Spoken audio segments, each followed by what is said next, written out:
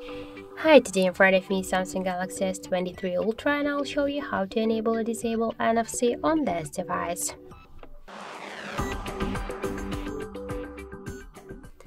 So first, let's open the settings application and then tap to connections section. Here you'll see NFC and contactless payments switcher. Just to turn on or turn off NFC, you should tap on the switcher.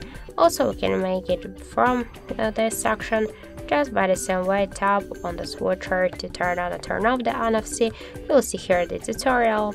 Also, you can switch here the contactless payments if you got the another application, not only the Google Pay. Also, we got one more way how we can activate the turn off the NFC, but first we should add the NFC icon to the panel.